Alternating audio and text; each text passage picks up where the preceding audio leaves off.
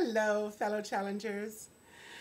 Okay, I guess it's time for a recap on what I've learned, how far I think I have come, and what I think is next. Bob, thank you so much. This has been such a wonderful journey for me.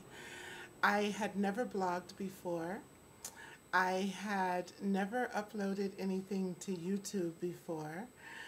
There's so many things that I had never done until I got the invitation from you for the Boundless Living Challenge. I found it to be such a, a fantastic opportunity until not realizing that I was not following your instructions. I actually invited everybody that was in my address book to join the challenge because it just seemed like such a wonderful opportunity, and I have not been disappointed at all. I did go back, by the way, and tell all those people that I invited that they had to go and join the proper way according to your instructions at the beginning of the challenge. But when I first came on the challenge, I knew it was a fabulous opportunity, but I didn't know what my challenge was. And so I chose to offer myself as assistance for anyone else who was involved in the challenge that thought that they might need anything, since my area of expertise is coaching and whatnot.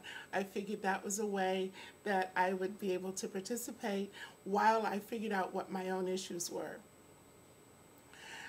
A few days into the challenge, I realized that my issue was I didn't know what I wanted, and I didn't know how to find out what I wanted.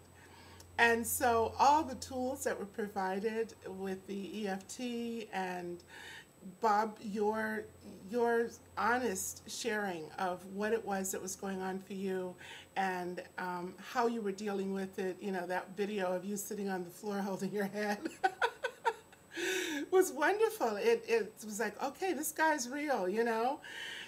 If he can do this and he can post it and he can let people see who he is, who am I to hide behind my, oh, I'm so cool thing? And so it allowed me to let down my shields and to really look at what I wanted. And then once I started to investigate what is it that I want, it just opened up a whole world. And I found myself looking at whether or not I wanted to tell my story. And then you guys can follow my vlogs to see the progression that went on from there to get to where I am now. One of the most valuable things to me, there's so many valuable things in this forum and in this particular thing that you've created, but one of the more valuable things is the stating of where you are, sharing where you are, and being able to write that down and to speak it and to let other people hear it. So many people are on this path of enlightenment and self-discovery and whatnot, but a lot of people are not sharing with or surrounded by people who are of like mind. So this gives us a place to have friends, to see people face to face, and to be able to walk our path with other people who are of like mind. So that law of attraction in and of itself is wonderful.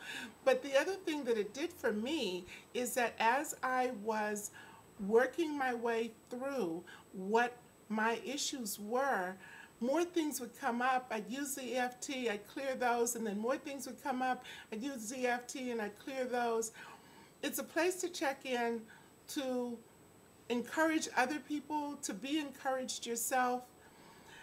My challenge has gone full circle, I notice. You know, I went from I don't know what I want to do, so I'm going to help everybody else until I figure out what I want to do, to I'm going to tell my story, to maybe I don't want to tell my story, to I'm telling my story, but I'm doing it in a way that's going to uplift me and everybody else, to where I am right now, which is still helping everybody else and helping myself, and launching my YouTube channel and another website. So it has been a wonderful ride. I know that we can't keep doing the same thing over and over, but I truly trust that the camaraderie and the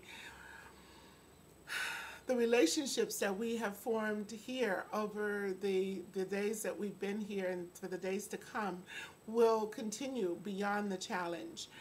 I have no idea, Bob, what your intention was when you created the challenge, other than that you wanted to get up and perform in front of an audience. And all of us had our things, and it's interesting to see that some people jumped on in the beginning and then they fell away, and then others have been posting every day religiously.